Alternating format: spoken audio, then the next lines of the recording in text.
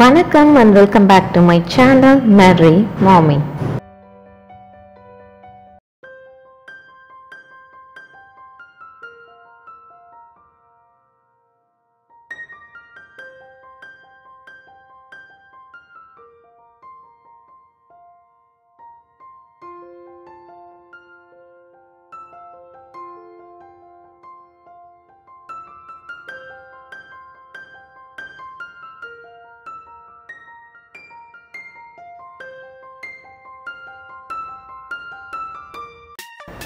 இன்னைக்கு நம்ம வீடியோல ரொம்பவே பியூட்டிஃபுல்லான ரொம்ப இன்ட்ரஸ்டிங்கான ஒரு பிளேஸ் பத்தி தான் பார்க்க போறோம். அதாவது ஒரு கடலுக்குள்ள நம்ம போனா எப்படி ஃபீல் ஆகும் அப்படின்றத VGP நிறுவனம் வந்து ஒரு மாடலா ஒரு அக்வாரியம் மாதிரி அண்டர் வாட்டர் டனல் அக்வாரியம் மாதிரி பண்ணியிருக்காங்க. அங்கே நாங்கள் போயிருந்தோம். அந்த இடத்த பற்றின ரிவ்யூ அண்ட் அங்கே என்னென்னலாம் பார்த்தோம் எப்படி இருந்ததுன்ற பற்றி தான் உங்ககிட்ட ஷேர் பண்ண போகிறேன். இந்த அக்வாரியம் நேம் வந்து VGP Marine கிங்டம். இது சென்னையில் ECRல அதாவது கிழக்கு கடற்கரை சாலையில் ஈஞ்சம்பாக்கம் அப்படின்ற பிளேஸில் இருக்குது. இந்தியாவிலேயே இங்கே தான் ஃபர்ஸ்ட் வந்து இந்த மாதிரி ஒரு அக்வாரியம் ஓப்பன் பண்ணியிருக்காங்க. ஆல்ரெடி சிங்கப்பூர் அந்த மாதிரி நிறைய இடத்துல இருக்குது. இந்தியாவில் இங்கே தான் ஃபர்ஸ்ட். இது வந்து VGPயோட beach resort, amusement park, snow kingdom இதெல்லாம் தாண்டி கடைசியாக வந்து மெரைன் கிங்டம் வச்சுருக்காங்க.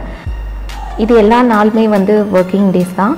அண்ட் நான் காலையில் 9 AM நைட்டு 8 PM வரைக்குமே இது ஒர்க் ஆகும்.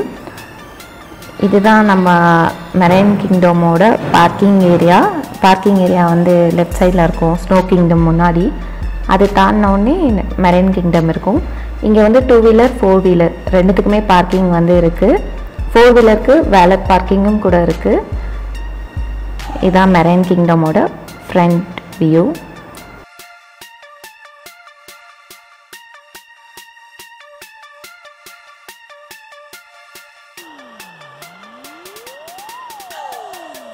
டூ வீலர் பார்க்கிங்க்கு வந்து 20 rupees அண்ட் 4 வீலருக்கு 30 rupees. இதான் மெரைன் கிங்டமோட ஃப்ரண்ட் வியூ. ஃப்ரண்ட்லேருந்து பார்த்தா நமக்கு இப்படி தான் வியூ இருக்கும். இந்த மாதிரி ஒரு ஸ்டெப்ஸ் இருக்கும். அது வழியாக தான் நம்ம வந்து மேலே போக முடியும். வீல் சேரில் பெரியவங்களை கூட்டிகிட்டு போகிறீங்க அண்ட் ஸ்ட்ராலரில் குழந்தைங்கள கூட்டிகிட்டு போகிறீங்கன்னா ஈஸியாக போகிற மாதிரி தான் அந்த செட்டப் கொடுத்துருக்காங்க. உள்ளே வந்ததுமே இதுதான் வந்து நமக்கு ஃபர்ஸ்ட் வியூ. இதில் வந்து பார்த்திங்கன்னா டிக்கெட் கவுண்டர் இருக்கும். அண்ட் மேலே வந்து அந்த சீயோட ஒரு ரிசம்பிளன்ஸ் கொடுக்குற மாதிரி ஃபிஷ்ஷெல்லாம் இருக்க மாதிரி நிறைய ஹேங்கிங்ஸ் அண்ட் சைடில் சீட்ஸ் எல்லாம் கொடுத்துருந்தாங்க வெயிட் பண்ணுறதுக்கு. டிக்கெட் வந்து பார்த்திங்கன்னா பெரியவங்களுக்கு 500, குழந்தைங்களுக்கு 90 to 120 சென்டிமீட்டர் வரைக்கும் இருக்க குழந்தைங்களுக்கு 400 அண்ட் 90 சென்டிமீட்டருக்கு கீழே ஹைட் இருக்க குழந்தைங்களுக்கு ஃப்ரீ அப்படின்ற மாதிரி டிக்கெட் ரேட்ஸ் எல்லாம் போட்டிருந்தாங்க.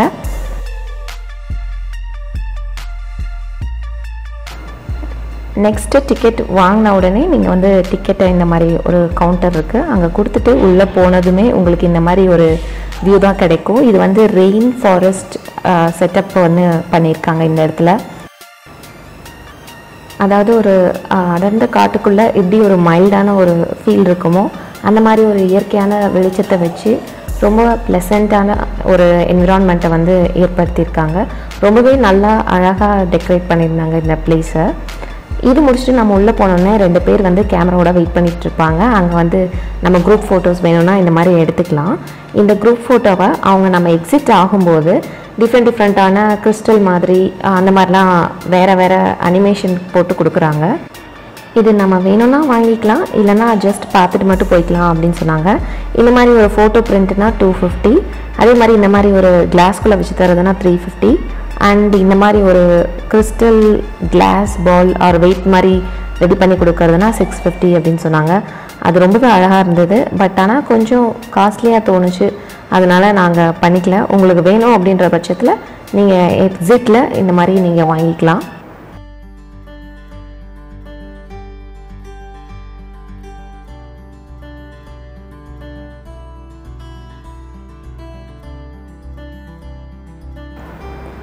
தென் அந்த ஃபோட்டோ செஷன் முடிச்சுட்டு உள்ளே வந்தோன்னா இந்த மாதிரி சிலிண்டரிக்கல் ஷேப்பில் ஃபிஷ் டேங்க் நல்ல பெரிய சைஸில் சீலிங்லேருந்து ஃப்ளோர் வரைக்கும் இருக்க மாதிரி நல்ல பெரிய சைஸில் ஃபிஷ் டேங்க் வச்சு அதுக்குள்ளே நிறைய டிஃப்ரெண்ட்டான ஃபிஷ் தனித்தனியாக ஒரு வெரைட்டியும் வச்சுருந்தாங்க. நாங்கள் வந்து வீக் டேயில் போயிருந்தோம், டியூஸ்டே அந்த மாதிரி போயிருந்தோம். அப்போவே இவ்வளோ கூட்டம் இருந்தது. சம்மர் ஹாலிடேன்றனால ரொம்ப கூட்டம் இருந்தது. கண்டிப்பாக வீக்கெண்ட்ஸ்லலாம் ரொம்பவே நிறைய கூட்டம் இருக்கும். இந்த டேங்க்லேயும் வந்து ஒரு இன்னோவேட்டிவாக ஒரு ஐடியா ரெடி பண்ணியிருக்காங்க. அதாவது இந்த டேங்கோட மிடில் நம்ம உள்ளே போய் பார்த்துக்கலாம். அப்படி நம்ம மிடில் இருந்து பார்க்கும்போது நமக்கு வந்து கடலுக்குள்ளேயே இருக்க மாதிரி ஒரு ஃபீல் ஆகும் இல்லையா, அதுக்காக இந்த மாதிரி ரெடி பண்ணியிருக்காங்க. இது ஹைட்டு ரொம்ப ஜாஸ்தி இல்லை, சின்ன பசங்களாம் நின்று பார்க்கலாம், பெரியவங்களாம் வந்து குனிஞ்சு நின்று தான் பார்க்க முடியும். அந்த மாதிரி தான் கொடுத்துருந்தாங்க. ஆனால் ஒரு டிஃப்ரெண்ட்டான ஐடியாவாக இருந்தது. அண்ட் இந்த மாதிரி பிளேஸ்க்கெல்லாம் கண்டிப்பாக குட்டீஸ் கூட்டிகிட்டு போங்க. குட்டி பசங்க ரொம்பவே நல்லா என்ஜாய் பண்ணுவாங்க. ஏன்னா நிறைய வெரைட்டி ஆஃப் ஃபிஷ்ஷஸ் அவங்க ஈஸியாக பார்க்குற அளவுக்கான ஒரு டிஸ்டன்ஸில் இருக்குது. ஸோ கண்டிப்பாக என்ஜாய் பண்ணுவாங்க. ஒரு சில டேங்க்கில் தான் வந்து இந்த மாதிரி ஃபிஷ் நேம் அண்டு ஃபிஷ்ஷோட டீட்டெயில்ஸ் எல்லாம் கொடுத்துருந்தாங்க.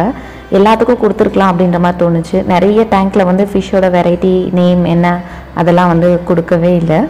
அந்த ஃப்ளோர் முடித்ததுக்கப்புறம் இந்த மாதிரி இந்த ஸ்டெப்ஸ் வழியாக கீழே போய் கீழே நிறைய செட்டப் கொடுத்துருந்தாங்க. இந்த சைட்லலாம் பார்த்தீங்கன்னா ஒவ்வொரு தனித்தனியான ஃபிஷ் டேங்க் வச்சு அது ஒவ்வொன்றிலையும் குட்டி குட்டி ஃபிஷ்ஷு, அப்புறம் ஃபால்ஸ் மாதிரி செட்டப் இதெல்லாம் பண்ணியிருந்தாங்க. இதெல்லாம் ரொம்பவே அழகாக இருந்தது பார்க்குறக்கு. தென் அந்த ஸ்டெப்ஸ் வழியாக நம்ம இன்னும் உள்ளே வந்தோம்னா போக போக வந்து ஃபுல்லாக டார்க் ஆக்கிட்டாங்க. டார்க் ஆக்கிட்டு அந்த ஃபிஷ் டேங்க் மட்டும் லைட்ஸ் அந்த மாதிரி செட்டப் பண்ணியிருந்தாங்க. ஸோ ரொம்பவே பார்க்க பியூட்டிஃபுல்லாக இருந்தது. இந்த இடம் வந்து ஒரு பள்ளத்தாக்குனா எப்படி இருக்கும் அப்படின்ற மாதிரி ஒரு செட்டப் கொடுத்துருந்தாங்க. கொடுத்துட்டு ஒரு பள்ளத்தாக்கு பற்றின ஒரு ப்ரீஃப் இன்ட்ரடக்ஷன், அதாவது ஒரு பள்ளத்தாக்கு க்ரியேட் ஆகணும் அப்படின்னா 3 to 6 மில்லியன் வருடங்கள் தேவைப்படும் அப்படின்ற மாதிரிலாம் போட்டு கீழே ஃபிஷ்ஷஸ் அண்ட் ஒரு பள்ளத்தாக்குனா எப்படி இருக்கும் அப்படின்ற ஒரு வடிவமைப்பு வந்து பண்ணியிருந்தாங்க. ரொம்பவே அழகாக இருந்தது. தென் நம்ம இன்னும் உள்ளே போனோம் அப்படின்னா இந்த மாதிரி ஸ்கொயர் ஷேப்பில் ரெக்டாங்கிள் ஷேப்லலாம் பெரிய பெரிய ஃபிஷ் டேங்க் வச்சுருந்தாங்க. இது வந்து நேச்சுரலாக ஒரு பாண்ட் இல்லைனா ஒரு ரிவர் கடியில் எப்படி இருக்கும் அப்படின்ற மாதிரியான ஃபீல் கொடுக்குற மாதிரி நல்ல பெரிய சைஸில் வச்சுருந்தாங்க. அந்த மரத்தோட வேர் அது எல்லாமே வர மாதிரி அதுக்குள்ளே ஒன்றுலேயும் ஒவ்வொரு வடிவமைப்பிலும் அந்த இடத்துல எந்த மாதிரியான மீன் வாழும் அப்படின்றதெல்லாம் போட்டிருந்தாங்க. சின்ன சின்ன கடல்வாழ் உயிரினங்களை கூட கரெக்டாக நோட்டீஸ் பண்ணுவாங்க அப்படின்றனால அந்த மாதிரி சின்ன சின்ன விஷயமெல்லாம் கூட பார்த்து பார்த்து பண்ணியிருந்தாங்க. இங்கே வந்து கடல்வாழ் உயிரினங்கள் மட்டும் இல்லாமல் ஏரி, பள்ளத்தாக்கு, ஆறு இந்த மாதிரி வடிவமைப்பும் கூட பண்ணியிருந்தாங்க.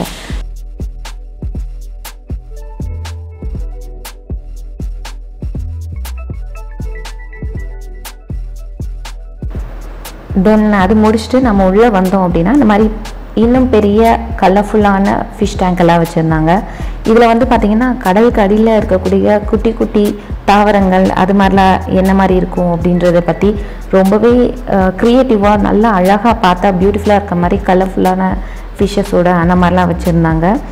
இந்த ஹோல் மெரைன் கிங்டம் செட்டப்லேயே இந்த 2 ஃபிஷ் டேங்க் வந்து ரொம்பவே பியூட்டிஃபுல்லாக இருந்தது.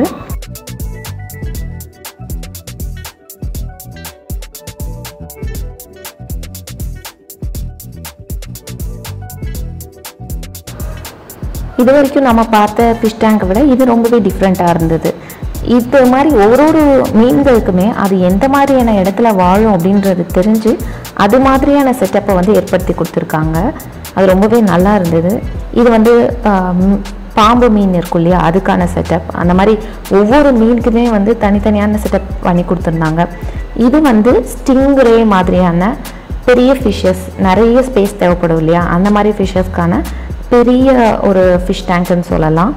இதில் வந்து ஸ்டிங்ரே, ஸ்டார் ஃபிஷ் அந்த மாதிரியான ஃபிஷ்ஷஸ்லாம் ரொம்ப தெளிவாக தெரிகிற மாதிரி ரொம்ப பெருசாக பண்ணியிருந்தாங்க. இது வந்து ஒரு ஸ்டிங்ரே ஃபிஷ்.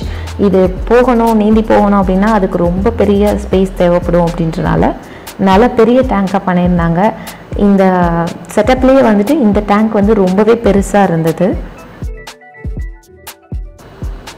இது வந்து ஸ்டிங்ரே பற்றின ஒரு இன்ட்ரொடக்ஷன், ஒரு ப்ரீஃப் இன்ட்ரொடக்ஷன் மாதிரிலாம் கொடுத்துருந்தாங்க. எவ்வளோ வந்து எலக்ட்ரிசிட்டி அது பாஸ் பண்ணுது அந்த மாதிரிலாம் கொடுத்துருந்தாங்க. இது மாதிரி எல்லா ஃபிஷ் டேங்க்குக்குமே அவங்க கொடுத்துருந்தாங்கன்னா இன்னும் நமக்கு வந்து கொஞ்சம் இன்ஃபர்மேட்டிவாக இருக்கும் அப்படின்ற மாதிரி நான் ஃபீல் பண்ணேன். இது வந்து நம்ம பார்த்தோம் இல்லையா, அந்த ஃபிஷ் டேங்கோட சைட் வியூ. நம்ம முன்னாடி பார்த்தது வந்து மேலேருந்து பார்த்தா என்ன வியூ இருக்குமோ அது. இது வந்து சைட் வியூ.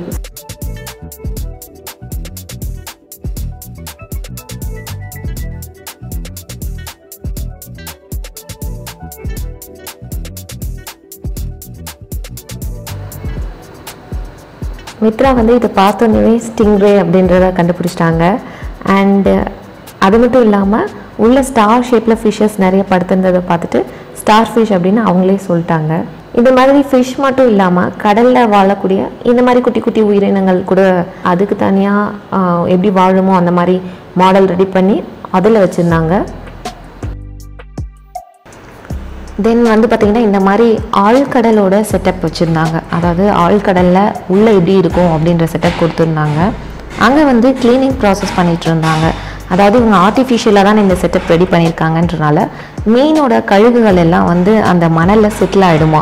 அதை வந்து இவங்க இந்த மாதிரி வேக்யூம் வச்சு தான் அந்த கழிவுகளை மணல்லேருந்து பிரித்து எடுத்து அதை வந்து க்ளீன் பண்ணுவாங்க அப்படின்னு சொன்னாங்க. அந்த ப்ராசஸ் தான் வந்து போயிட்டு இருந்தது. ஸோ இது நிறைய பேருக்கு நமக்கு தெரியாது இல்லையா. ஸோ இதுவும் யூஸ்ஃபுல்லாக இருக்கும் அப்படின்றனால அதையும் வீடியோவோட இன்க்ளூட் பண்ணியிருக்கேன்.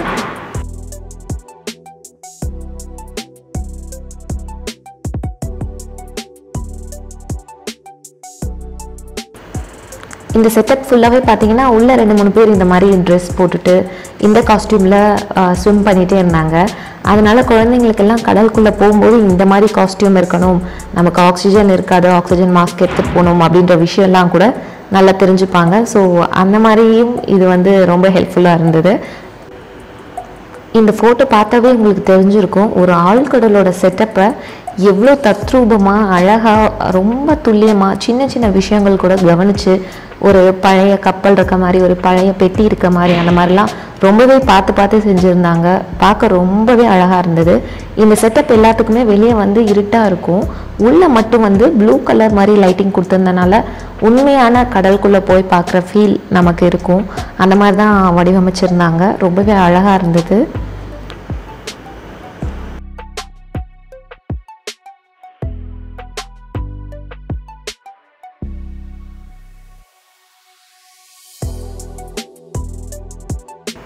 இந்த பிளேஸ் தான் வந்து master piece of the entire marine kingdom அப்படின்னு சொல்லலாம்.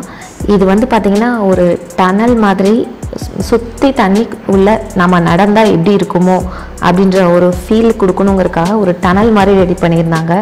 இந்த மெரைன் கிங்டம்லேயே இதுதான் வந்து ரொம்ப சூப்பராக ரொம்ப பியூட்டிஃபுல்லாக இருந்த ஒரு இடம். அண்டு குழந்தைங்களுக்கும் ரொம்பவே இந்த இடம் பிடிக்கும். ஏன்னு கேட்டிங்கன்னா இந்த பிளேஸில் நிறைய ஷார்க் சுற்றிட்டு இருந்தது. ஷார்க்னால் ரொம்ப பெரிய ஷார்க் இல்லைங்க, குட்டி குட்டி ஷார்க்கெல்லாம் நிறைய சுற்றிட்டு இருந்தது. குழந்தைங்களுக்கெல்லாம் மோஸ்ட்லி தெரிஞ்ச ஒரு ஃபிஷ்னால் ஷார்க்குன்னு சொல்லலாம். அதனால குழந்தைங்க எல்லாம் ரொம்ப என்ஜாய் பண்ணி பார்த்த இடம்னா இங்கே ஷார்க்குன்னு சொல்லலாம். அந்த கடைசியாக நம்ம வந்து ஒரு இடத்துல உட்காந்து இந்த கடலை வந்து ரசிக்கணும்னு நினச்சோன்னா உட்காந்து பார்க்கலான்ற மாதிரி கொஞ்சம் சேர்ஸ் எல்லாம் போட்டு அந்த செட்டப் கிட்ட வச்சுருந்தாங்க. அது ரொம்பவே நல்லா இருந்தது. இதில் வந்து பார்த்திங்கன்னா ஒரு சின்ன கருத்து கணிப்பு மாதிரி கொடுத்துருந்தாங்க. பிளாஸ்டிக்னால கடல்வாழ் உயிரினங்கள் வந்து எவ்வளோ பாதிக்கப்படுது அப்படின்றது அது ரொம்பவே டச்சிங்காக இருந்தது. ஸோ நானும் ஒரு வாட்டி சொல்லிக்கிறேன், முடிஞ்ச வரைக்கும் நம்ம பிளாஸ்டிக்கை அவாய்ட் பண்ணுறது ரொம்பவே நல்லது. அது முடிச்சுட்டு நம்ம வெளியே வந்தோம்னா இந்த மாதிரி கொஞ்சம் செட்டப் இருந்தது. இங்கே ஃப்யூச்சரில் ஏதோ வரும் அப்படின்ற மாதிரி வச்சுருந்தாங்க. ஆனால் நாங்கள் போனப்போ அப்போ தான் ப்ரோக்ரஸில் இருந்தது. உள்ள குழந்தைங்களுக்கு ஸ்நாக்லாம் எதாவது கிடைக்குமான்னு கேட்டிங்கன்னா கண்டிப்பாக கிடையாது. வெளியே வந்து ஒரு 3 மணிக்கு மேலே அந்த ஒரே ஒரு கடை மட்டும்தான் ஓப்பன் பண்ணி வச்சுருந்தாங்க, வேறு எதுவுமே இல்லை. மொத்தமாகவே ஒரு 1.5 to 2 hours வரைக்கும் நீங்கள் பொறுமையாக பார்த்தா இந்த இடம் ஃபுல்லாக வந்து பார்க்க அவ்வளோதான் டைம் ஆகும். ஸோ நாங்கள் நெக்ஸ்ட் வந்து முட்டுக்காடு போட் ஹவுஸ் போயிருந்தோம். அந்த பிளேஸ் வந்து இங்கேருந்து ஒரு 13 kilometers, அதாவது ஒரு 15 minutes ட்ராவல் பண்ணுற டிஸ்டன்ஸில் அதே ரோட்டில் இருந்தது. ஸோ குழந்தைங்களாம் என்ஜாய் பண்ணுவாங்கன்றனால அங்கேயும் போயிருந்தோம். இதுதான் முட்டுக்காடு போட் ஹவுஸோட ஓவரால் வியூ. இங்கே வந்து கார் அண்ட் 2-wheeler ரெண்டுமே பார்க்கிங் கொடுத்துருந்தாங்க. இங்கே வந்து மார்னிங் 9:30லேருந்து ஈவினிங் 6 o'clock வரைக்கும் இந்த இடம் வந்து ஒர்க் ஆகும். இந்த பிளேஸ் வந்து போட்டிங் மட்டும்தான் இங்கே இருக்குது, வேறு எதுவும் வந்து இங்கே இல்லை. ஜஸ்ட் போட்டிங் போகணும் குழந்தைங்களெல்லாம் கூப்பிட்டு, அல்லது நீங்களே ஒரு டிஃப்ரெண்ட்டாக ஒரு சுற்றி பார்க்கணும் தோணுச்சு அப்படின்னா இந்த மாதிரி இடத்துக்கு நீங்கள் போகலாம். இங்கே வந்து சின்ன சின்ன கடைகள்லாம் 2-3 இருந்தது. ஸோ குழந்தைங்களுக்கு ஏதாவது ஸ்நாக் வேணும்னா வாங்கி கொடுக்குற மாதிரி இருக்கும். பட் ரொம்ப நல்லா இருந்ததுன்னு சொல்ல முடியாது, டேஸ்ட்டெல்லாம் அவ்வளோவா நல்லா இல்லை. ரொம்ப ரஷ்ஷாக இருந்ததுன்னா வெயிட் பண்ணுறதுக்கு இந்த மாதிரி வெயிட்டிங் ஹாலும் இருந்தது. நாங்கள் டியூஸ்டேயில் ஈவினிங் டைமில் போயிருந்தோம், ஒரு அரௌண்ட் 4 o'clock அந்த மாதிரி போயிருந்தோம். ஸோ ரொம்ப ரஷ் இல்லை. இதெல்லாம் அதோட டேரிஃப் ரேட் என்ன அப்படின்றத நான் இன்க்ளூட் பண்ணியிருக்கேன். அண்டு நாங்கள் இதில் வந்து 8 seater போட் எடுத்திருந்தோம். இது வந்து வித் டிரைவரோடு நாங்கள் எடுத்திருந்தோம். ஸோ அவங்க வந்து ஆப்ரேட் பண்ணாங்க அண்ட் நாங்கள் வந்து உட்காந்துட்டு போகிற மாதிரி வந்தது. இது வந்து ஒரு 3 கிலோமீட்டர்ஸ் ரைட். அதுக்கு வந்து 840 rupees 8 சீட்டருக்கு ஆச்சு. அதே நீங்கள் தனியாக எடுத்துக்கணும் அப்படின்ற மாதிரினா அதுக்கு வேறு பேக்கேஜ், அந்த மாதிரி டிஃப்ரெண்டான பேக்கேஜ்லாம் நிறைய இருந்தது. இது ஈவினிங் சன்செட் அந்த மாதிரி போனீங்கன்னா ரொம்பவே பார்க்க ரொம்ப அழகாக நல்லாயிருக்கும். நம்ம ஆஃப்டர்நூன் மார்னிங் அந்த மாதிரி போகிறத விட ஈவினிங் போய் பார்க்குறது ரொம்பவே அட்வைசபிள். இந்த வாட்டர் வந்து பார்த்திங்கன்னா ரொம்ப ஆழம் கிடையாது, ரொம்ப ஆழம் கம்மி தான் அப்படின்னு சொல்லி டிரைவர் சொன்னார். இருந்தாலுமே சேஃப்டிக்காக லைஃப் ஜாக்கெட் கொடுக்குறாங்க. கண்டிப்பாக நீங்கள் இங்கேன்னு இல்லை, எங்கே போட்டிங் போனாலுமே லைஃப் ஜாக்கெட் போட்டு போகிறது ரொம்பவே அட்வைசபிள். அதே மாதிரி குழந்தைங்களையும் அலோவ் பண்ணுறாங்க, பட் பேரண்ட் வந்து கூட வச்சுக்கணும் அப்படின்ற மாதிரி அலோவ் பண்ணாங்க. ஸோ ரொம்ப குட்டி குழந்தைங்க கூட நீங்கள் எடுத்துகிட்டு போகலாம், எல்லாருமே அலோவ் தான். ஓவராலாக இங்கே வந்து ஒரு 1/2 hour to 1 hour ஸ்பெண்ட் பண்ணலாம், அந்த அளவுக்கு இந்த இடத்துல நீங்கள் பார்க்குறதுக்கு இருக்குது. அதுக்கு மேலே பெருசாக ஒன்றும் இல்லை. ஈவினிங் டைமில் போகிறது ரொம்பவே அட்வைசபிள். அண்ட் இந்த 2 பிளேசஸ்மே உங்களுக்கு பிடிச்சிருக்குன்னு நினைக்கிறேன். கண்டிப்பாக நீங்களும் இந்த சம்மர் ஹாலிடேஸை உங்கள் ஃபேமிலி அண்ட் கிட்ஸோடு இந்த இடத்துக்குலாம் போய் என்ஜாய் பண்ணுங்கள். இந்த வீடியோ உங்களுக்கு பிடிச்சிருந்தா லைக் பண்ணுங்கள். மேலும் இது மாதிரியான நிறைய இன்ட்ரெஸ்டிங்கான இன்ஃபர்மேட்டிவான வீடியோஸ் எல்லாம் வேணும்னா நம்மளோட சேனலை சப்ஸ்கிரைப் பண்ணுங்கள். மேலும் மற்ற சோஷியல் மீடியா சைட்ஸான ஃபேஸ்புக் மற்றும் இன்ஸ்டாகிராமிலும் நம்மளோட சேனலை மறக்காமல் ஃபாலோ பண்ணுங்கள். மீண்டும் உங்களை அடுத்த வீடியோவில் சந்திக்கிறேன். அது வரைக்கும் நன்றி, வணக்கம்.